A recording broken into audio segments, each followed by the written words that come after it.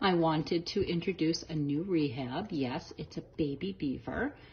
I actually got him or her, we don't know the gender yet because it's a little too early to tell, but I did receive him, we'll call him him, from another rehab specialist who didn't have the facilities for a beaver.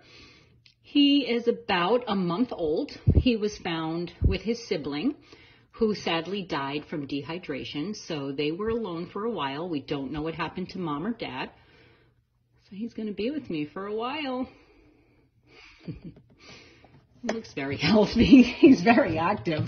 Don't fall. Don't fall. He's a cutie.